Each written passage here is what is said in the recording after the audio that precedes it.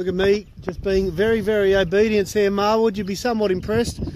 But here we are, ticking the jobs off as we go. As you can see, they've got some steers in the background here.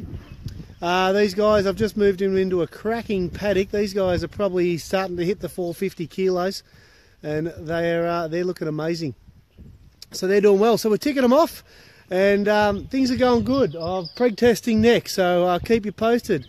I don't know if you can see here, we're at Albury for those people nationally, and we've had a very dry September, and I know people out west are probably laughing looking at the grass we've got laying around here, but what we call it, we've had a very dry September, but we've just had 2 inches in the last 4 days, so we've had 50 mil of rain and things. I don't know, I'll give you a bit of a bow peep here, but that paddock over the back where them steers are going to go, that's this beautiful clover paddock, and they're just going to bang on some weight. So I'm just going to keep punching weight into these steers and wait till the season cuts out, then we'll offload them. Anyway, there we go. Life on the farm.